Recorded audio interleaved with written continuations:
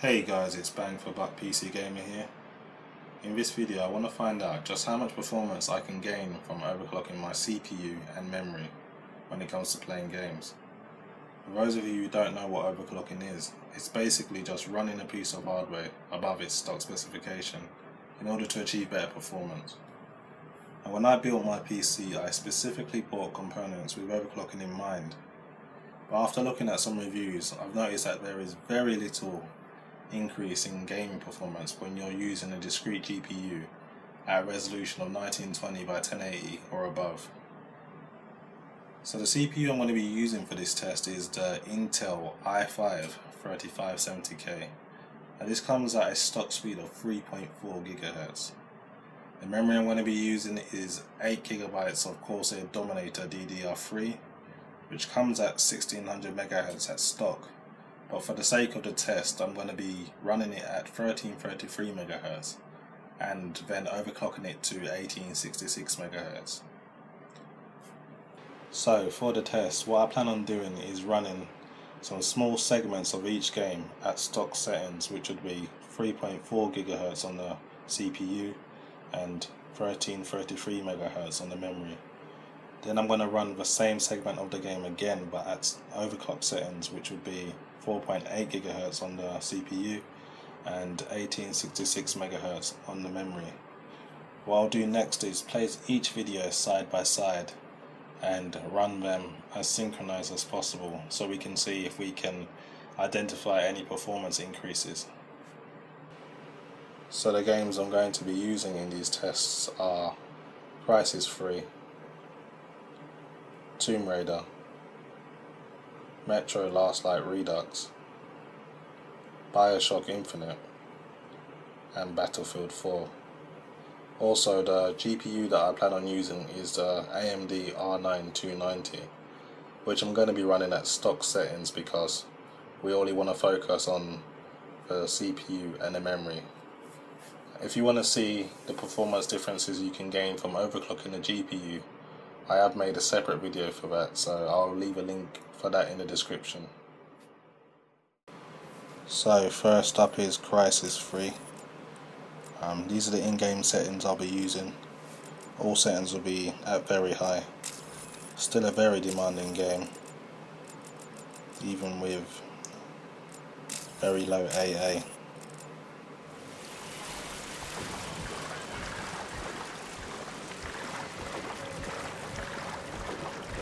So as you can see, there's not very much between the two settings, because even when you overclock your CPU to 4.8 GHz and your memory to 1866 MHz,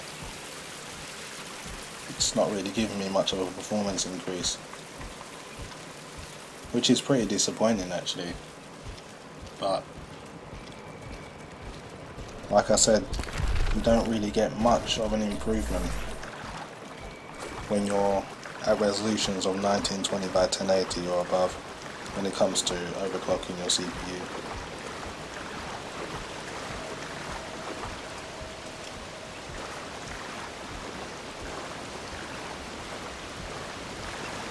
So no increase in performance with Crysis 3 and the overclocked CPU. Hopefully this won't be the case with all the other games, because it's a significant increase in voltage and heat to get my processor to 4.8 GHz, and I mainly use it for gaming, and if I'm not getting any return, then I may as well run it at stock. So hopefully other games will show some improvement. So next up is Tomb Raider. These are the in-game settings I'll be using. All settings are maxed apart from AA, which I've left at FXAA, just to maintain a decent FPS.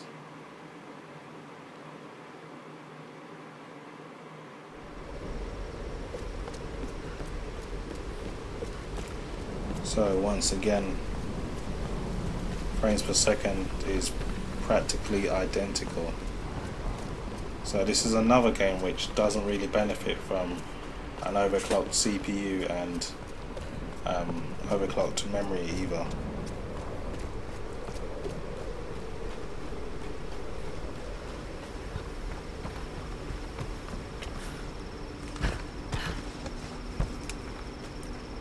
Just goes to show you, once you hit resolutions of 1920 by 1080 and above, there's very little point in having an overclocked CPU when it comes to gaming.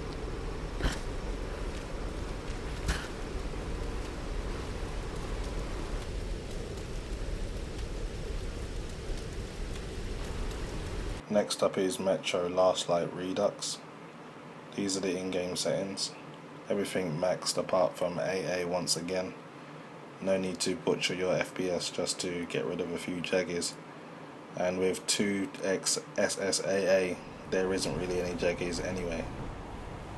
So hopefully this game will show some kind of improvement with an overclocked CPU and overclocked memory. In the past, trains were ordinary things. But now, this monorail seems magic, doesn't it? Our kids won't know how to operate these things. And their kids will probably think this was built by the gods. Alright, we've reached the station. This is part of the secret Metro 2 line. We haven't explored these tunnels. Can't spare the time or manpower. So don't wander off.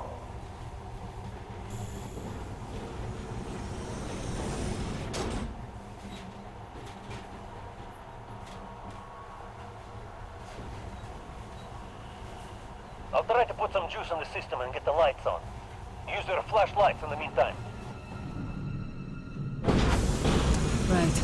You ready? Let's move.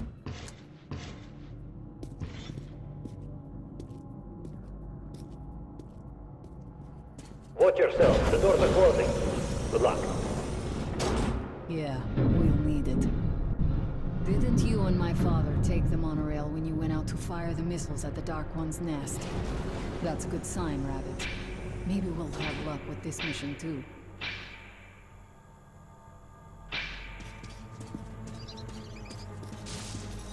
Power's working. Open the gate. I'll cover the passage. Great. You did fine after all. So once again, virtually no performance improvement despite the CPU being at 4.8 GHz versus 3.4 GHz. And I'm starting to think I may as well return my CPU to stock while gaming, because the trade-off is terrible. The map shows a collector entry point ahead.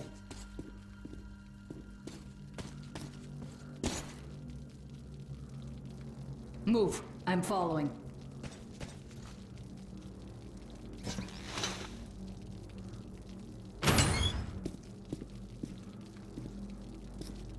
Go right. There's a dead end on the left. Something alarmed them. Stay sharp.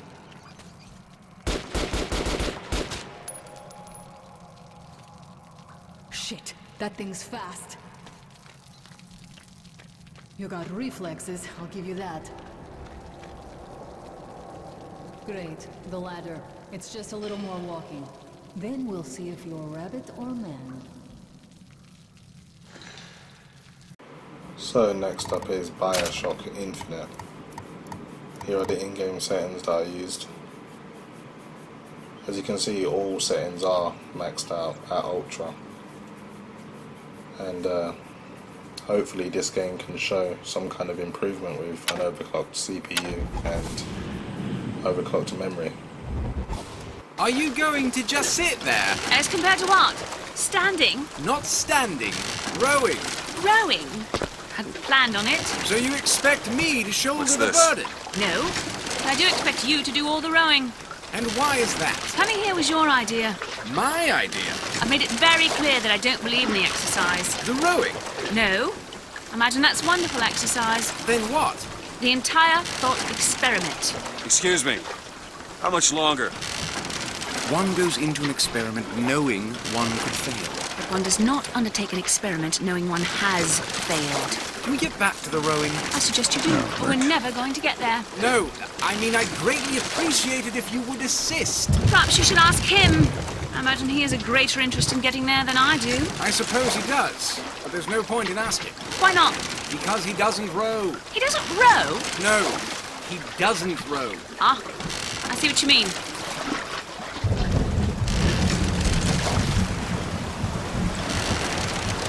We've arrived.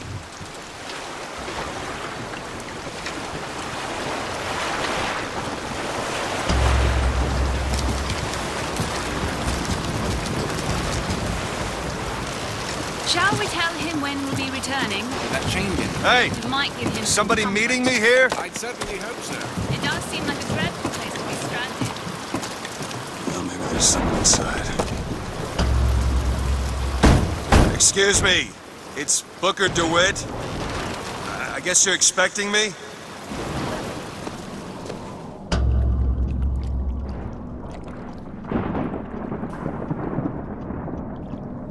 Good luck with that, pal. Is anyone here? Hello? BioShock Infinite shows boosts in FPS here and there, but nowhere near enough to justify Shit. overclocking your CPU.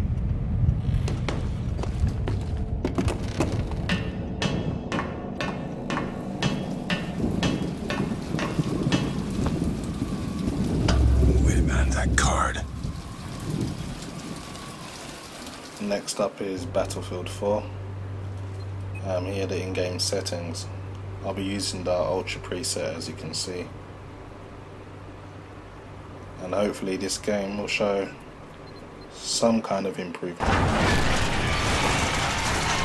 Fucking piece of shit! Do you need me to drive, Irish? I'm good, Hannah. I got it. I'll come up and join you. We're not gonna last much longer without food or water. Watch our backs, Wrecker. I'll fought to the goddamn airbase. You sure you're okay? Let me take the wheel. That's the last thing I would do, Hannah. Why can't you trust me, Irish? Man, give me a break. I don't know shit about you, Hannah. Where's your loyalty anyway? You know what? Never mind. Oh yeah? Try me. I brought Jinja to meet my parents, my siblings, and their children. I wanted them to have hope. Next day, Chang's troops came in and killed them all. Burned the whole village down. Slow down. Wow. My turn to say I didn't know. Hey, look, Hannah, I'm sorry, all right? Trust is earned, Irish. Oh, shit! Go, go, go!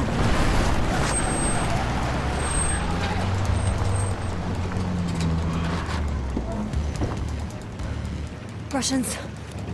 You think they saw us? Keep still and we're safe. You call it safe, Hannah? We have to get out of here. There's too damn many of them. Quiet, come on. Come on, let's go.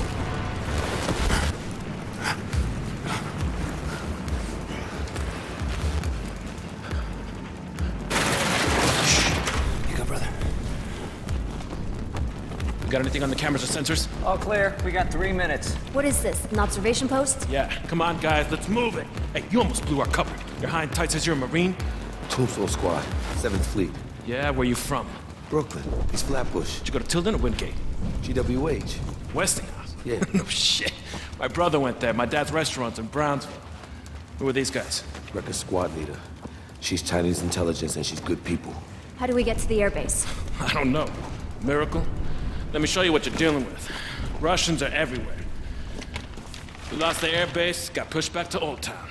We need to find Transport West. Where's your commanding officer? Old Town, if you can hack it. It's 1 click east. Just follow the blue dome and find Major Greenland. You can't miss her. Hey, start up a connection to Greenland and give her a heads up. Yes, sir. Is this the best way out? Affirmative. You guys have anything left in the truck you don't want the Russians getting their hands on? Not unless they're interested in dirt. Wrecker, right? Molina's Hot Pocket, my dad's place. The best chicken empanadas in the city. Take your squad there when this is over. So there you have it, guys. If you're a gamer, surprisingly, there isn't really much point in overclocking your CPU. Unless you're overclocking with, say something like an Kaveri AMD APU, which shows a significant boost when you overclock the memory when it comes to gaming.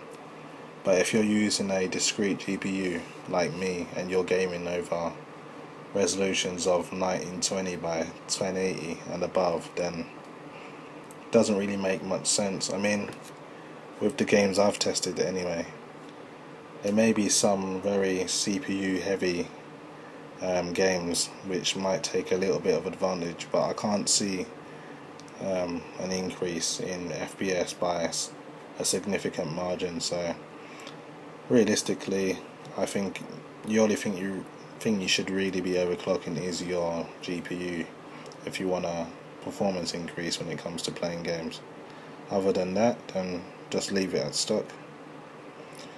Hope you've enjoyed the video. This has been pretty educational for me, so hopefully you've learned something from this as well.